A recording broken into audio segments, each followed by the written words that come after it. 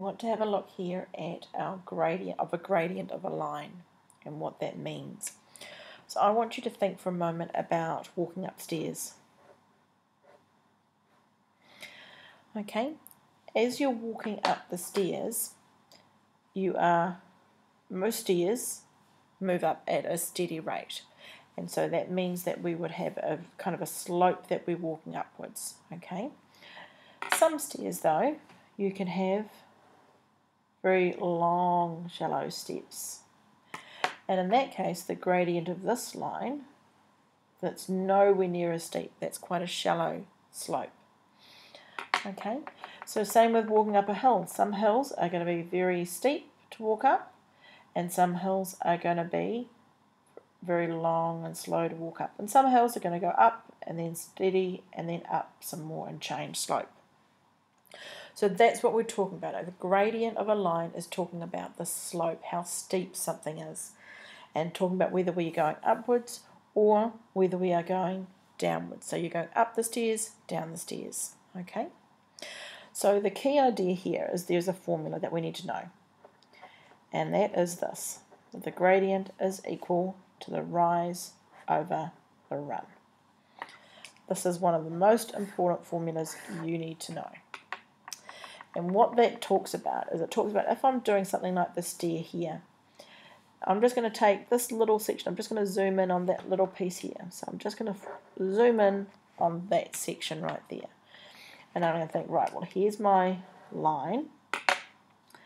And and there's my step that I'm walking up and down. Okay, so here's the rise, so I'm rising up, and here's the run, how far along I step. So that's how wide my foot is, and that's how high up I need to step. Okay, rise, run. And the gradient, which is what we're trying to find here, the gradient is equal to the rise over the run. So let's calculate the gradient for a particular example. So let's say I had a line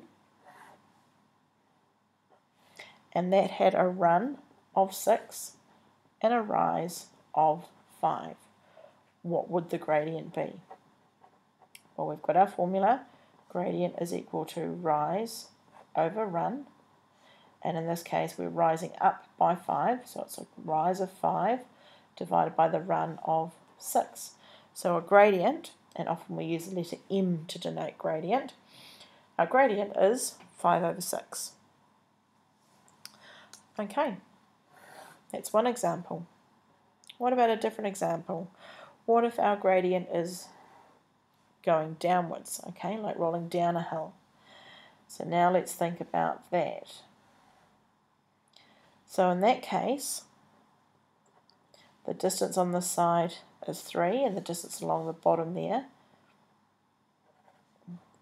is 7. Now because I'm going down, the gradient is going to be negative. Okay, and so it's going to be minus the rise over the run. Or another way of thinking about it, to get from here, if I'm going down the stairs, I'm stepping down. So I'm going down by 3, which means I'm going down by 3 over my run across by 7.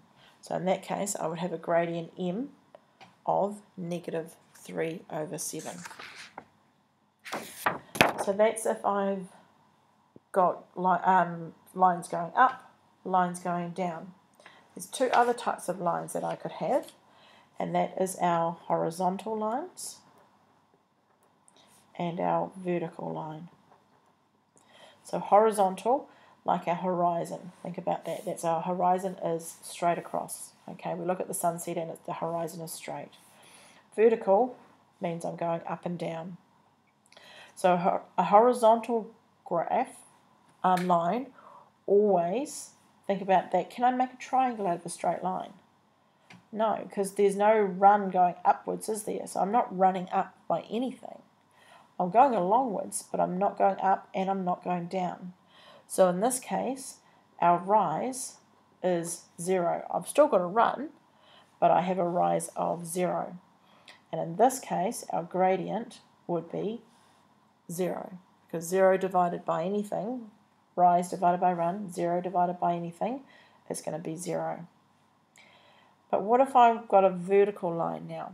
So if I've got a vertical line, then again, I'm not going along this time, I'm going down, so I've got a rise, I'm going up or down, but I'm not going along, I've got no run, so the run is 0.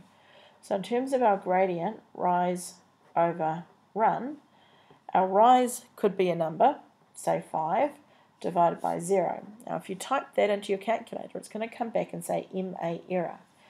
And the reason it says error is because we can't say how many lots of 5 are there in 0. And so what it means is it's undefined. It doesn't exist. It's not a possible answer.